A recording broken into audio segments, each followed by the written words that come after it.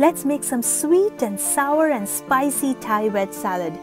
Let's start by taking 2 tablespoons of roasted peanuts and crush them slightly.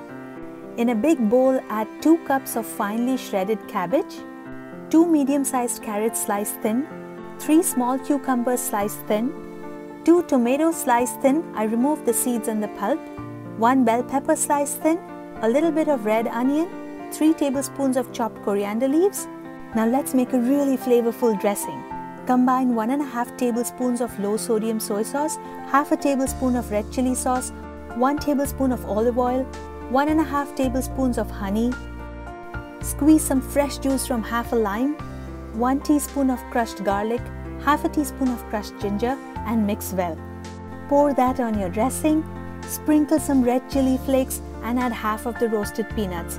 Add salt if needed and garnish with the remaining peanuts. Done!